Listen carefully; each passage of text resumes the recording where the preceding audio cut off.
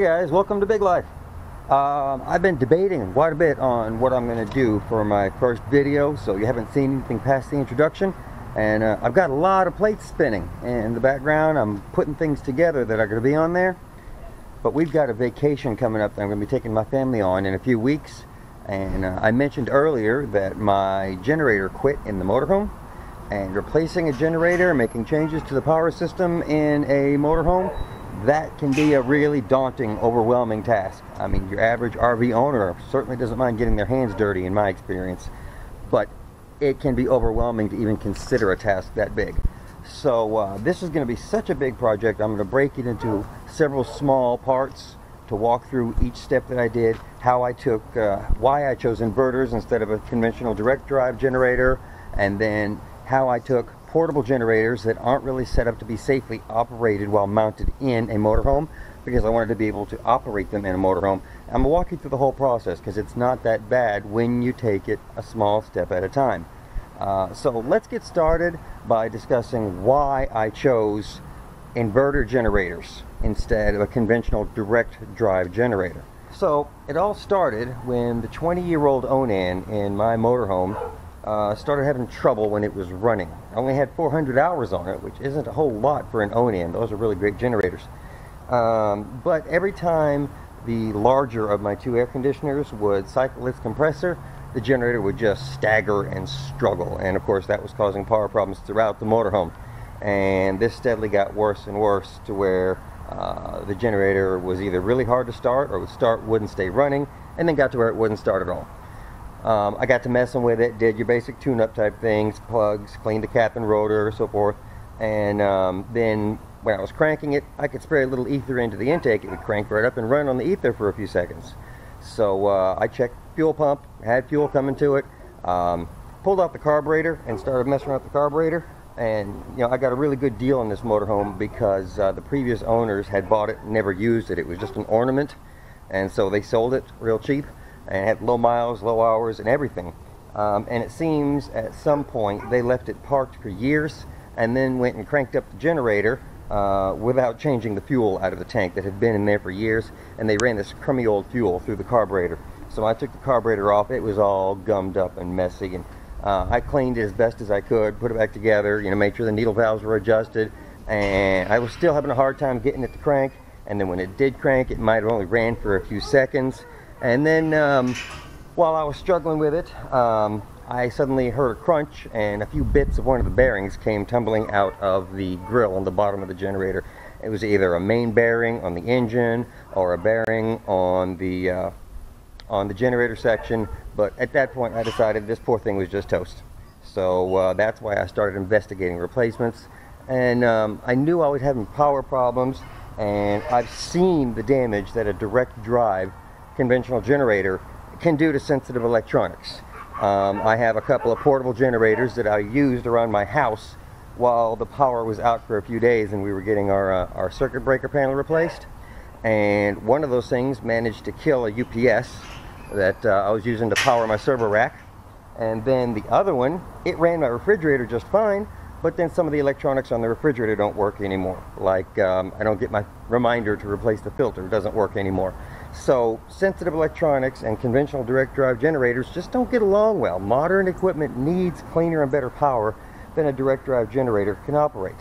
Now, my thinking initially was that I was going to get a couple of battery inverters, or you know, one big one, whatever I needed to do that I could stack in parallel, and then I was just going to get a little small engine and a car alternator and connect those together, direct drive with a belt, something like that, in the generator compartment, and run the output from that alternator to these inverters. But it turns out just assembling it myself like that introduced a lot of moving parts that were asking to fail, and just some major inherent inefficiencies in the system. And so when I started doing a little homework, I discovered that there are companies who are manufacturing these inverter generators, and they've been doing it long enough that they've become mature, and a lot of these inherent problems have been engineered out. So these already assembled inverter generators are a great idea, and besides that, you can buy one for a lot less than you can piece it together like I was thinking about doing. So there's lots of discussion on YouTube. Lots of great videos being made where people are unboxing, demonstrating, testing both direct drive and inverter generators. And there's really good content there. It's really worth watching and checking out and seeing people's experiences with them. But there's not much explanation as far as the fundamentals of how an inverter generator works and how it's different than a direct drive or conventional generator. And that's kind of important to understand the benefits of it. There's some very, very, skin deep explanations of the differences. But I'm going to kind of try to clarify this some.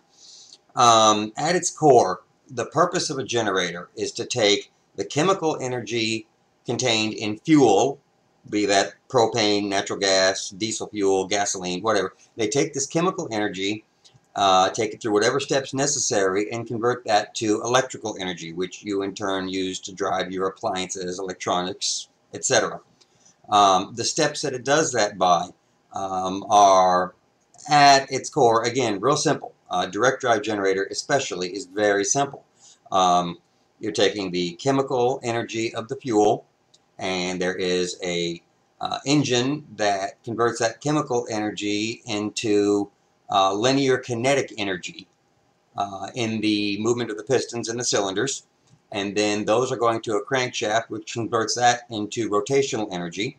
That rotational energy is turning a magnet or set of magnets called a stator inside or around a set of stationary magnets. And as those magnets move within one another's magnetic fields, the relative motion between them generates electricity, movement of electrons, and because it's rotational and constantly changing, the direction of the electron flow is constantly changing, so you get alternating current output.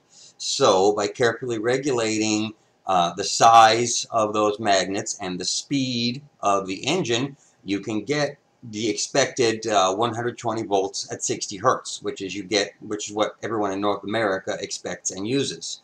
But gasoline engines aren't that predictable.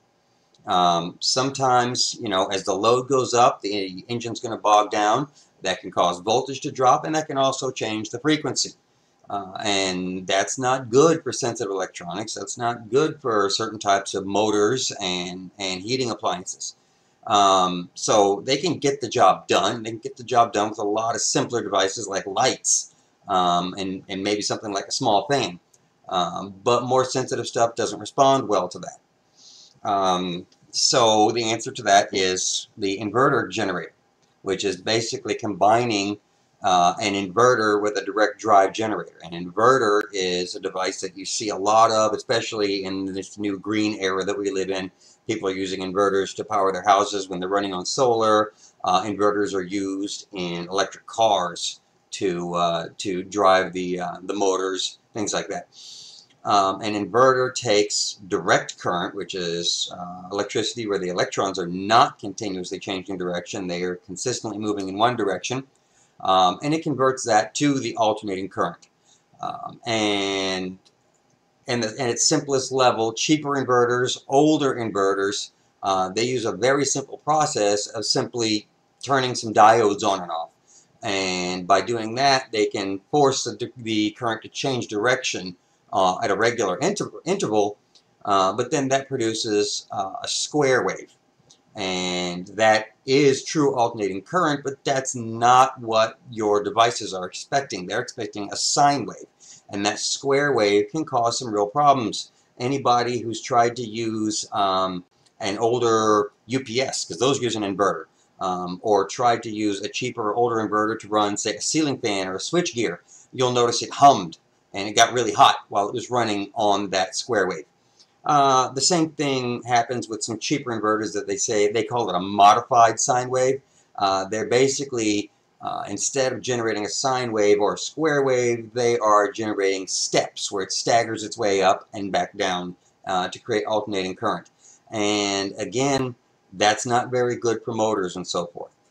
Now, I can't go into great depth on how a true sine wave is created, but it's done using MOSFETs and comparators to consistently monitor, adjust, and average what's coming from the MOSFETs so you can get a really nice, clean, pure sine wave coming out of it. And the great thing about a well-engineered inverter is that its power demand on the current coming in can go down dramatically based on whatever it's trying to drive. So when the power demand is low on the inverter, the power input to the inverter can be low. And that's what makes inverter generators very efficient. They can reduce their engine RPM to lower the amount of electricity being generated going into the inverter section, and still be able to produce really good, clean, consistent voltage and consistent frequency, which is what's really safe for sensitive electronics like TVs and laptops and things like that. Because anybody who's used a cheap inverter or a conventional generator on their sensitive electronics, like say your laptop, it works. Of course it works. But you may notice that your power cord, power supply, charger, whatever it was, died a premature death. And that's why, because of that really poor conditioned power that's coming in. This can also cause premature death on things like the TVs in your motorhome. You know, modern flat screen TVs, they're quite a bit more sensitive to poor power conditions than the older CRT TVs that RVs came with 20 and so forth years ago. But that kind of leaves a gap in my explanation here. Okay, we know that the direct drive generator is producing alternating current, messy as it may be depending on how well the engine's running. And we know that the inverter is taking direct current and producing alternating current. So what happens in between them there? Well, they have what you're probably familiar with if you're a gearhead as an alternator. And there's a common misconception that alternators produce direct current. They don't. Again, the alternator is taking rotational energy from the engine and converting that into electrical energy using fields of magnets. And the way an alternator in a car works is that it's producing 12 volts alternating current, which obviously doesn't drive all the electronics and so forth in your car. It expects direct current. So what they've done is they've created 3 separate fields inside of that alternator, each of them producing 12 volts alternating current that are 120 degrees out of phase with each other. And then they use diodes to cut off the bottom half of that sine wave, of each sine wave, and then by overlapping them at 120 degrees out of phase, you get this kind of crude, ripply 12 volts direct current. And that is suitable for your automotive applications. That's why the power in cars a lot of times is very noisy, you know, and that's been an issue in the car stereo business for a long time, trying to keep that kind of alternator whine and noise out of your speakers. So what's beautiful about these integrated pre-built inverter generators, like I said, is that they can, in their alternator section, they use more than 3 phases. They might use 6 phases that are 60 degrees out of phase, which cuts back the ripple a considerable amount, makes it a smoother direct current. And then they can add pi-type filters and things like that to reduce the ripple even further. And they're also not limited to 12 volts DC. They can be working at 24, 36, 50 volts, whatever they decide to engineer it to. And by having that higher voltage output from the alternator section, then they're going to have less power demand between the alternator section and the inverter. Allows for smaller wires, safer operation, and things like that. Then it goes into that inverter section, which in turn is going to use, like I said, I can't, it would take an hour to really explain a lot of it, but you know, by using MOSFETs, comparators, and pulse width modulators and so forth, it's able to average and create a nice smooth sine wave. And this gives you really, really clean, beautiful power. The other thing that's really great about inverter generators that conventional generators, direct drive generators can't do is that inverters can be stacked. Well-built, well-engineered, just plain inverters that aren't an inverter generator can be stacked if you need extra power. So you can take 2 1500 watt inverters, connect them in parallel, and you've got a 3000 watt capacity. The same thing is true for inverter generators. Unless you've got a really crummy one, they can be connected in parallel and have their power capacities combined. Sometimes you can even mix and match sizes, although you've got to watch what the manufacturer recommends in that case. Sometimes you can combine a 3000 watt and a 2000 watt, things like that. So once I decided that there were just too many inherent inefficiencies and potential problems in building my own inverter generator, I started researching inverter generators online, and I immediately stumbled into ones by Briggs & Stratton and Honda. And those are two highly respected names, which means that the inverter generators built by them are very expensive. Just the nature of the fact that there's more parts, more engineering involved, and so forth, that inverter generators are going to be more expensive than a conventional generator. But these things were insanely expensive, so I was a little bit frustrated and put out. I not only couldn't find one that was big enough to drive my motorhome, everything in my motorhome, including both of my air conditioners, but even the ones that were too small were just crazy expensive. However, it doesn't take much searching before you stumble across this Predator unit that is frequently compared to the 3,000 watt Honda unit. And it is very comparable to the well-loved Honda 3,000 watt inverter generator. And as it turns out, this Predator generator is great. It is really great. The reviews everywhere for it are excellent. Performance tests on it have been stellar. People use them for thousands of hours with nothing more than routine maintenance. And then a little bit more digging reveals that Predator, which is a Harbor Freight brand, doesn't even actually make this generator. They're buying it from some factory in China and putting their name on it. And they're not the only ones. Northern Tool still sells the exact same generator in a blue case with the name Power Horse on it. And then if you go looking a little bit more, you'll find that Bearcat sells, again, the exact same generator with an orange case and the Bearcat label on it. Bearcat is actually a respected brand compared to Power Horse and Predator, so they want several $100s more for it. It's the exact same unit. And I've also stumbled across this Generac model that looks to me like it is also the exact same generator. Now, I'm not certain about this one because it doesn't have the wheels and the case is a little bit different, but it sure looks like the same unit to me. And if Generac is willing to sell this generator with their name on it, that's quite an endorsement. So I had myself sold on buying two of these and connecting them in parallel to drive my motorhome. Then it would have been real simple to say, for example, get the Power Horse one and get the Harbor Freight one and put them side by side in my generator basement, and then I would always be able to keep them straight in regards to discussing and controlling them, the red one and the blue one, etc. However, just recently I stumbled across this inverter generator here that is on the Northern Tool website. As of right now, it's only available as an online order, but this price is spectacular.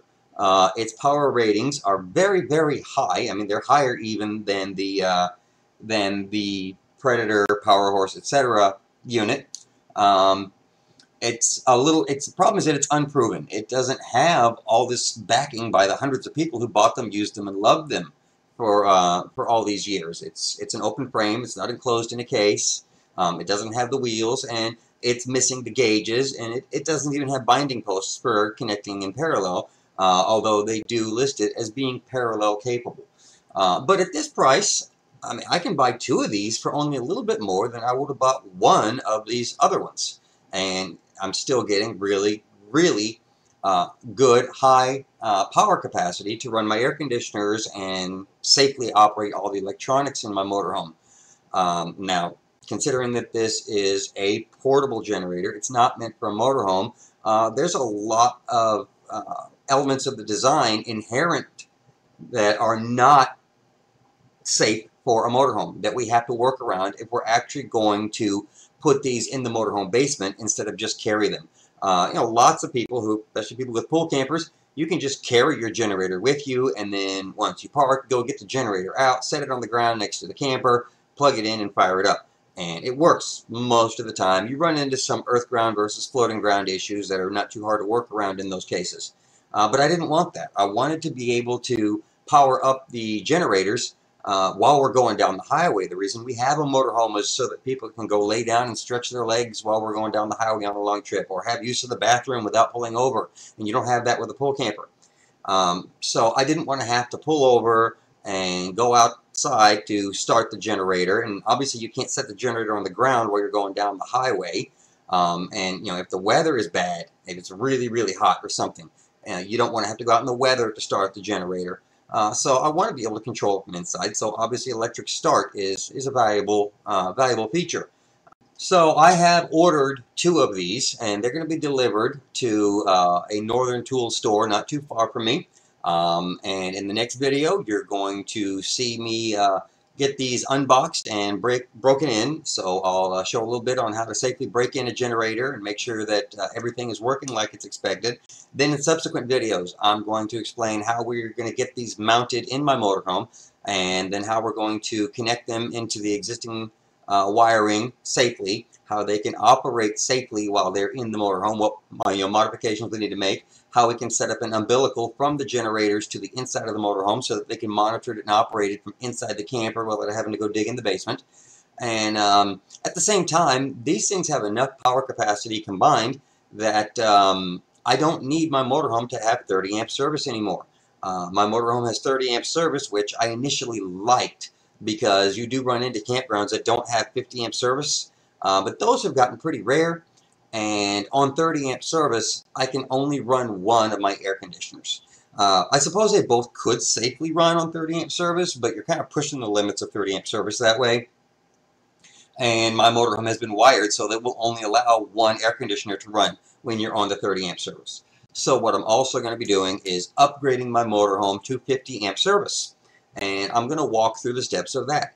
And like I said, every one of these, this whole project is going to be very large and overwhelming, but I'm going to take it in small steps, and I'm going to explain them how they're done, because they're not that difficult. They're not that complicated, and anybody who wants to put their mind to it can do this, can replace a generator. You don't have to buy these really expensive Onan generators that are conventional direct drive generators that aren't even that good for your electronics. You can get a couple of good portable inverter generators and use these in your motorhome. You get extra efficiency. It's going to be fuel efficiency, I mean. It's going to be safer for your electronics. And also, by having 2 of these wired in parallel, when you don't need the full capacity of both generators, you can just start one of them and just run one generator to run the stuff in your camper. And then if your power demands start to get higher, you can start the other one. And of course, that's going to save you a lot of fuel and reduce hours on the generator and things like that. And as I said, there's safety concerns when you're using a portable generator mounted in your motorhome or your camper. And we're going to discuss how to address those safety concerns and make sure that it's going to work in a manner that's not going to be a danger to you, your family, your camper, other people. Property damage and risk of health and risk of life, that's definitely not a worthwhile trade-off. So we're going to make sure all those things are completely mitigated as much as possible, to the point where they're probably less likely than they were in the previous configuration. So I hope you learned a little something today. Again, this is going to be a long project with a lot of steps to it. I don't think it's anything that anyone who can handle turning a screwdriver and turning a wrench should be able to handle this. Be looking for another video for the unboxing and break-in of the new generators within, I hope, a week or 2 whenever they arrive at the store, because they wouldn't give me a good window on my arrival date. In the meantime, I'm Little J, and life is a gift, so make it big.